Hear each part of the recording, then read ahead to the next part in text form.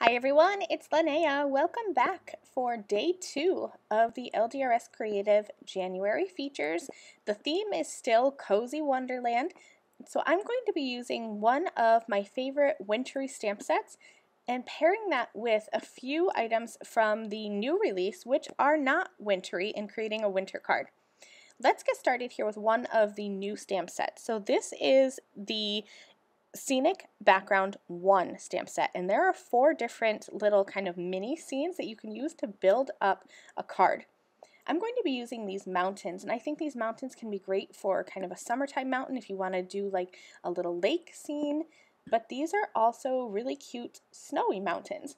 I'm grabbing some of the little critters from the Have an Ice Day stamp set, and I really wanted to use those polar bears, but I thought that they were going to be just a little bit too big for my card design, so instead I went with the iceberg and the penguins.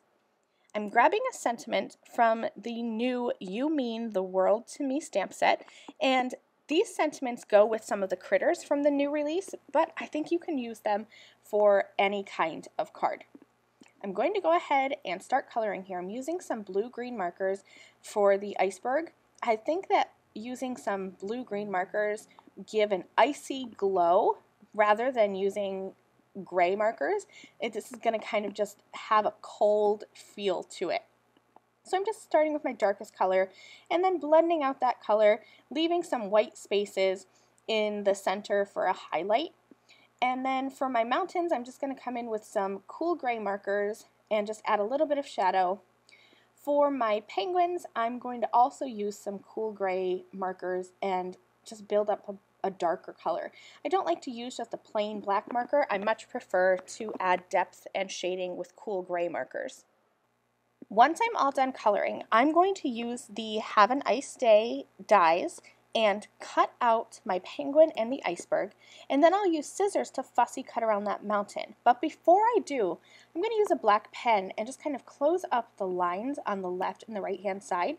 These new scenic background stamps are meant and purposely designed so that you can stretch them across a card. So if you're making a 5x7 card or a slimline card, you can nest these together. That left end of the mountains will perfectly fit into the right side, but I only wanted to have just the one mountain range in the background, so I just used a pen and just quickly kind of closed off that line so that it looked like a finished little mountain scene and kind of like mini icebergs in the background.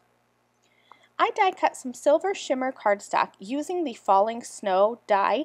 This was an add-on die set from the very first LDRS Creative Craft Kit, and there are still some of these dies left over in the shop, so I thought that I would use this for my card because I really love this background. And I'm using my handy dandy Stampendable tool, which is not just for stamping. I like to use that for pressing on large images because it has a larger surface area than my fingers do. Then I'm just going to grab my little images and arrange them on my card. I stamped that sentiment below the iceberg using some Raven Hybrid ink, and I popped up my iceberg, the mountain range, and my little penguins, and this card is complete. I hope you enjoyed. This is a really simple card, but that shimmer silver cardstock is really kind of a wow factor for this chilly and cozy Wonderland card. Coming up on the screen in just a minute are a few more videos that I thought you might enjoy, including a video I posted yesterday for the LDRS Creative Day 1 features. So if you're looking for another Cozy Wonderland inspired card, you'll see it on the screen now and you can check out that video. Thanks for watching, and I'll see you soon. Bye!